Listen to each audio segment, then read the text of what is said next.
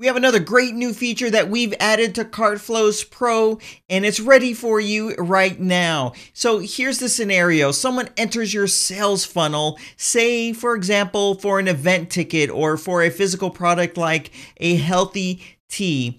And they're there, they want to buy, they click on the buy button, they go to the checkout, but it only adds whatever quantity of one to that checkout. So what we've gone ahead and done is enabled an option for you that you can easily enable with just 2 mouse clicks. And what that will do is it will change that checkout page and give your buyer the opportunity to change the quantity. Some people might want 2, some people may want 3. Who knows? But now you can give them the offer at the checkout. This is fantastic for people that are selling event tickets, physical products. It can be used in so many different ways. Let's take a look at how to implement this feature right now. So here I am in the sales flow.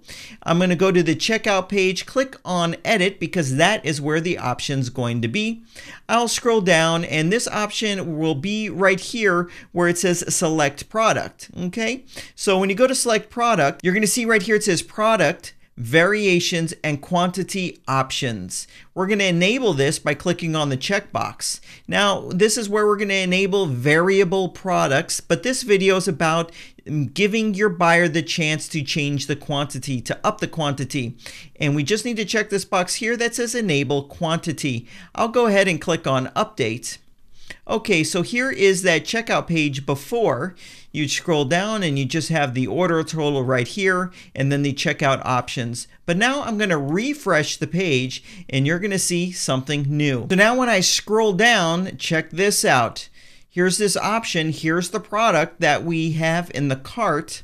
And here's the quantity, and when your buyer hovers over this area, there's an opportunity to increase. So when I click this up arrow, it's going to increase the quantity to 2, and you can see the total has updated.